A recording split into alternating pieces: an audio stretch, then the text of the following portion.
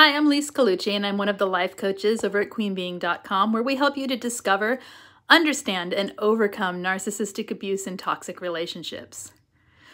I want to talk a little today about finding yourself after narcissistic abuse. If that sounds good, hit subscribe and we'll get started. Before we start though, if you have any questions related to narcissistic abuse, head over to queenbeing.com. You can also find information over there about coaching if that's needed. Everything's in the description below as well. Remember that we have group coaching available too if that's something that you're interested in.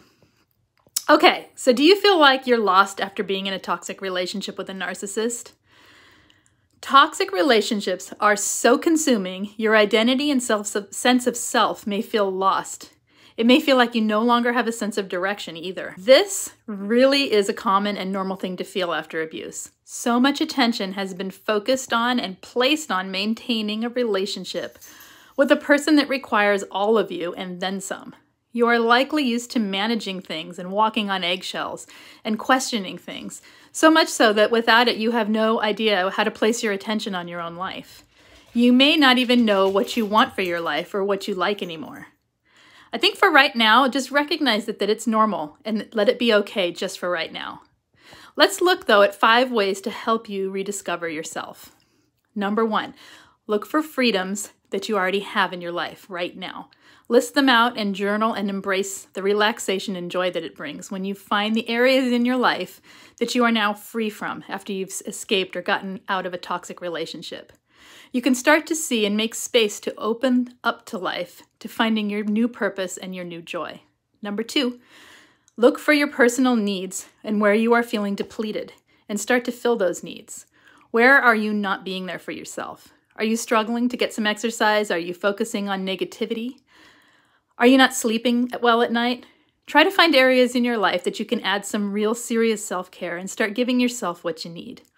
Number 3, take a break from the overwhelm. Get some space, whether it be going out into nature or having a small adventure or being creative.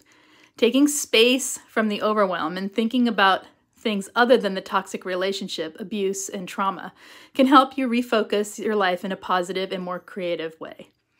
Number 4, try new things and find new passions or interests you are worth investing in. It may not feel like you want to do anything right now, but just try new things and see if anything new does spark your interest. Number 5, list the reasons why you feel stuck. Are you consumed with thinking about the narcissist and trying to understand them? Do you feel like you don't matter? Do you feel like you don't know yourself? Is it loneliness? Are you struggling to let go of the old dreams and hopes that you had for your past relationship? This is an area that you can really start to think about ways that you are directing your thoughts and have awareness that you are doing this, which sometimes can help you see where you can redirect your thoughts. So it's totally normal to feel lost and without a sense of purpose after a narcissistic relationship. It takes time to heal and rediscover yourself. Keep your focus on what you want for your life and the positive things around you, and it really can help you open up to opportunity in your life. If you need any help, you can find me over at queenbeing.com. Check the description below.